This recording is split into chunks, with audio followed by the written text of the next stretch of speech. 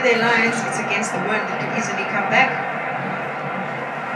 Very tactical game, and they make it 5 or 10 seconds to get it back is what the coaches want. Given away here, Tim will find the pass stages.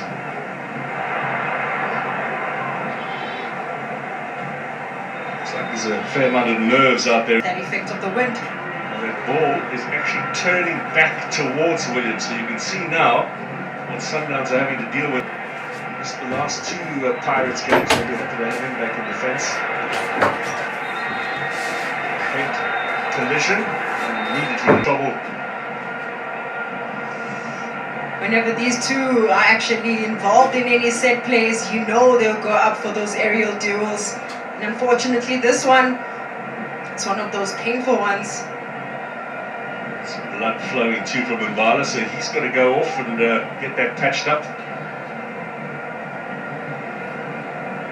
Sundowns feeding his confirmation.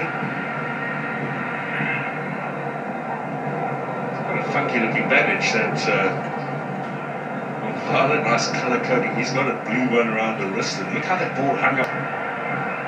Down to 10. Vala's back on, by the way. You can see the red.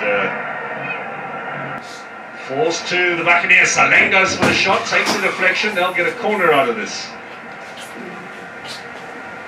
It's a good time to have. No pass from Kermit, doesn't find the man. I was thinking about feeding Shalawile.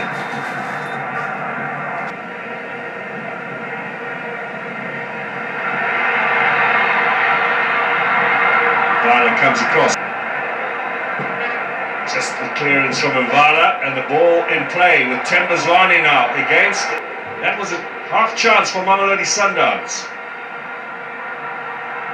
Good running from Maswanganyi now at the other end. It's real physical stuff now. It's proper cup final football.